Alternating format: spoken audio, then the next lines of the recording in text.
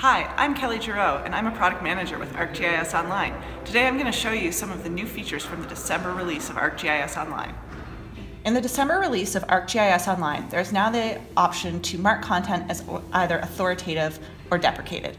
In order to mark content as authoritative or deprecated, you need to be an administrator or have administrative update capabilities. What you can do is mark the content as authoritative, and you'll see that you get this green badge.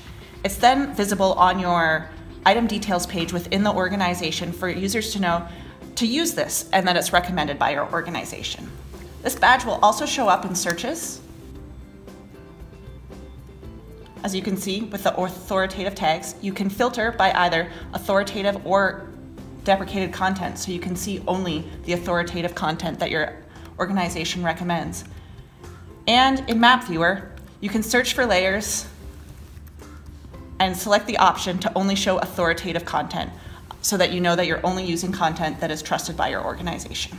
So check out how marking content as authoritative and deprecated can help the searches in your organization in the December release of ArcGIS Online.